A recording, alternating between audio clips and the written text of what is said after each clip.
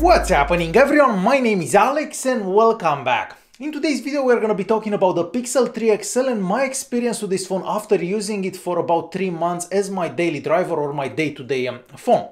So I got this phone a couple of weeks before it was released and I'm not using this because I don't have other options. I could use my Note 9, I could use my Huawei Mate 20 Pro, but there is something that brings me back to this phone every single time. Now, don't get me wrong, this phone is far from being perfect, but as I said, there is something about it that always brings me back. But we're gonna talk about every single thing. So we're gonna start with the physical appearance. As you're well aware, the back of the phone is made out of glass, but me personally, I've been using this phone with a case about 95% of the time. I only take it without a case if I have some tighter pants or if I'm going somewhere fancy and I just don't want the bulkiness of the case to get in the way. So if I remove the case, I have absolutely no scratches on the back, but that makes sense. Since I have a case on it, there are no scratches on the camera either, because otherwise the camera would touch any surface every time you place this down. So like this, there are no scratches, and the fingerprint scanner works better than it first did, because now it got a bit faster after a couple of updates. Now, keep in mind that the fingerprint scanner is not as fast as other phones available on the market, but it's still very, very usable. Now, there is something strange about this phone, and that's the fact that the phone doesn't support face unlocking, because as you're well aware, pretty much every phone available on the market, even like $100 phones, support face unlocking. Well, not this one, and that may have to do with security, because face unlocking is not as secure as a PIN or the fingerprint scanner. Moving to the front of the device, well, here I don't use a screen protector, and I haven't used a screen protector for pretty much any phone. And without using the screen protector, I don't have absolutely any scratches on the screen. But keep in mind that I try to protect the screen as much as I can. So I'm not going to have the keys in the same pocket as the phone. I'm not going to have another phone in the same pocket. So I do my best to keep the screen scratch free basically. And after 3 months, well, the phone basically looks like new. There are no scratches anywhere. But that has to do a lot with the fact that I keep a case on it. And since we are talking about the front of the device, there is something on the front of the device that annoys me every single day. And that is the most obnoxious notch ever made for any smartphone. So because of the notch, you cannot see your notifications. You can see 2 notifications and that's about it. The other ones don't show up because the notch is too big. So definitely annoying. And if you're watching any videos or any movies and you want to zoom in, well, the notch is going to be in your video or movies. So definitely annoying. And I've seen a lot of people saying that they get used to the notch. Well, there is no getting used to this notch because it's just so big and it's in your way every single day. But there is something in the notch there that we don't get with other phones. So we have 2 front-facing cameras. We have 2 8-megapixel cameras and one of them is an ultra-wide lens. And that lens is awesome if you're with a group of people or if you want to show some of the background whenever you're taking a selfie.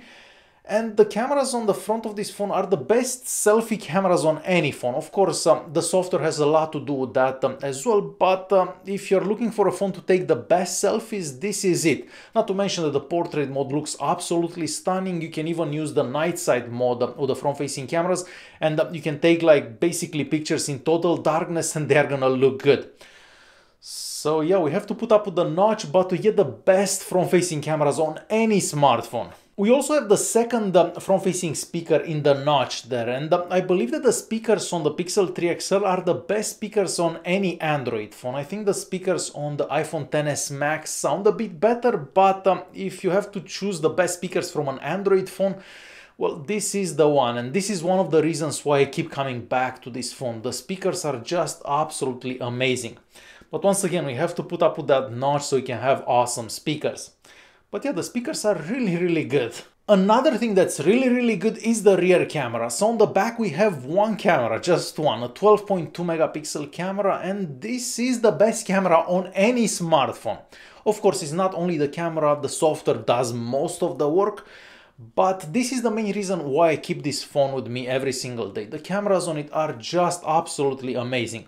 If you take portrait mode pictures, they turn out really good. If you take regular looking pictures, they turn out really good. If you take any pictures of this phone, they all look really, really good. So there is no other phone that takes pictures as good as this. Of course, it would be nice to have like a wide angle lens on the back, a zoom lens and so on, but we don't get that, and I guess I have to live with that. But yeah, that is the main reason why this phone stays with me every single day.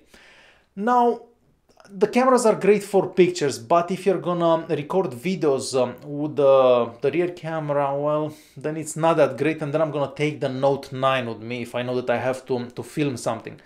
because the video quality from this phone is just not that great. So yeah, the cameras are amazing for pictures, not that amazing for videos, and if you film a lot with your phone, I do recommend that you buy the Note 9 instead of this. Another thing that got better over the last month or so is the battery life. So when I first started using this phone, I was only able to get between 4 to 5 hours of screen on time, but these days I can get up to 7 hours of screen on time. So I never have to charge this twice throughout the day, and even if I would have to charge it, the phone supports fast charging and fast wireless charging with that fast wireless charger that you can buy for it. And I haven't actually plugged this in months. I just put it on that charger when I go to bed, and then it's charged for the next day. So sure, you can get better battery life from the Note 9 or the Huawei Mate 20 Pro, but as long as the phone makes it through an entire day without having to be charged, that's fine with me. Moving on to the software experience, so the phone feels just as fast as it felt in the first day. So no, the phone doesn't slow down, and even though we only have 4 gigs of RAM inside this device, it doesn't feel slow. Now, there are some apps that will have to reload every now and then, but I haven't seen that many having to reload, mostly comparing this to the Note 9. And as I said, it feels just as speedy as it was on the first day. The Google Launcher is definitely not my favorite. I got rid of that a few days after I started using the phone because with the gestures and the app drawer, well, everything was kind of confusing. You try to open the multitasking, but then you'd open the app drawer and so on. So I installed Nova Launcher instead of the Google Launcher, and I have been very happy with the phone like this. There are still some issues with the Bluetooth connectivity, so you have a pair of headphones connected to the phone, you're listening to music, and all of a sudden the Bluetooth connection just fails, and then you have to reconnect. And I've seen this happening with my headphones and in the car as well, something that doesn't happen if I'm using my Note 9, for example. It's not as bad as it was at the beginning when I first started using the phone. Then it was pretty horrible, and that would happen like 5-10 times a day. Now it only happens like once or twice a day, but there is still room for improvement. Some apps still don't work as they should. So for example, Instagram stories. Sometimes when you try to post an Instagram story, the app just freezes, and that doesn't happen on any other phone. It only happens on the Pixel 3 XL. So software optimization, or who knows if the apps aren't built for it, or who knows, but it has gotten better over the past 3 months, but there are still some issues, and something that you don't expect considering that this is Google's flagship device, the phone that pretty much all the manufacturers should look up to. So to quickly conclude this video, I use the Pixel 3 XL for 3 main reasons. The cameras are the best cameras on any smartphone. The speakers here, the front-facing speakers, are the best speakers on any Android phone. And I can get customizable cases for it, cases that I couldn't get for other phones. And well, I like having a case that nobody else has. The screen is not as good as a lot of other phones available on the market. I mean, it looks great, but it doesn't get as bright, so we can't even compare the screen on this phone with the screen on the Note 9, for example. It would be nice to have more cameras, like a wide-angle lens, a zoom lens, and so on, but that doesn't happen with this phone. But at least we have 3 really good cameras. So basically the cameras are the main reason why you'd buy this phone, because they're just absolutely amazing. Alright guys, hopefully you enjoyed this video. If you did like it, don't forget to press that like button, don't forget to subscribe, and I will see you in the next one. Thanks for watching.